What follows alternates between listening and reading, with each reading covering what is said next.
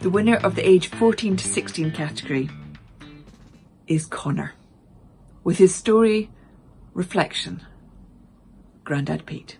We sit in silence, still. I reflect, my mind like a mirror, and, though murky, I remember. Mum lights a candle. I remember what made me fall in love with football, even sports in general. Pete. Thanks to him, I was scoring goals before I could even say the word goal. Every other Friday after school, we would drive 45 minutes to a small council house. Grandad Pete would be waiting in his front room, reading his newspaper with his chair turned towards the window so he could see when we arrived. "How are we?" my mum would say, like clockwork. "Afternoon, Peter, Maggie," would be Dad's line.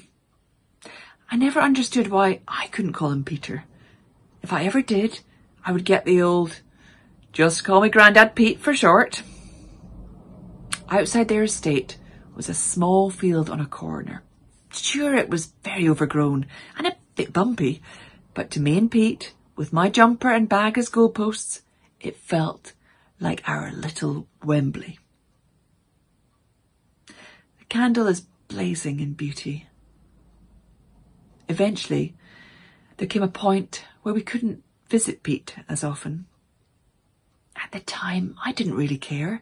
After all, as a 9-year-old, I felt I had many, much more important and interesting things to do than spend 4 hours in a house with old people furniture, old people decorations, and, worst of all, old people.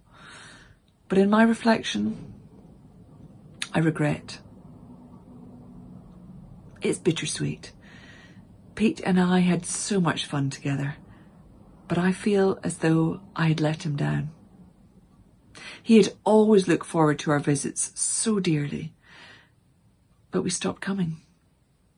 2 visits in 1 month became 1 visit in 2 months. Wax is slowly melting. I wish I could go back in time and re-experience his excitement when I surprised him on his 70th birthday to watch the football with him. Even though our team lost, that memory never will be. 3 days later, he is transferred to a care home. His arthritis had gotten too bad for my nan to care for him by herself. He could barely move, even in a wheelchair. The care home was even further away from us, so in the 2 years he was there, I barely even saw him half a dozen times. Yet every visit, he was still so happy and eager to talk about football.